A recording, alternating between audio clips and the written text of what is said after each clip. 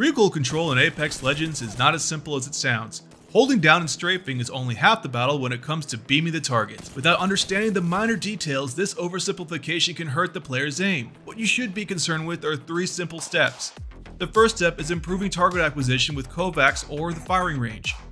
It is critical to land the first shot of the magazine because that is what is going to slow them down and make static tracking easier.